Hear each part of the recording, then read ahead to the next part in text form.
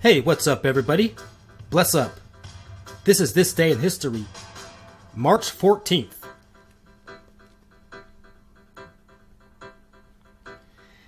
In 1794, born in Massachusetts and a graduate of Yale College, Eli Whitney receives a patent for the cotton gin.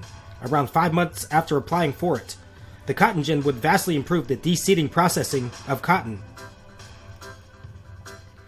In 1812, with persuasion from President James Madison, Congress and legislatures approved the first issue of war bonds in the U.S. to help pay for the War of 1812.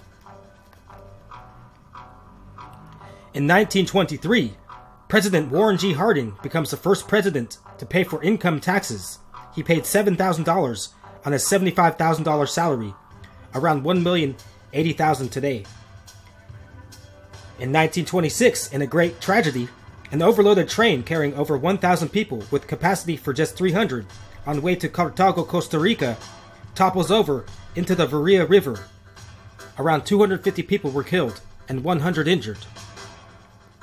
In 1964, Dallas nightclub owner Jack Ruby, real name Jacob Rubenstein, is sentenced to death by electric chair for the killing of suspected shooter of JFK, Lee Harvey Oswald.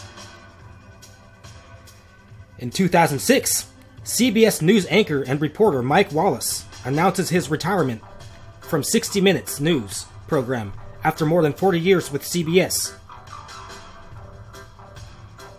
And in 2013, Xi Jinping becomes the president of China.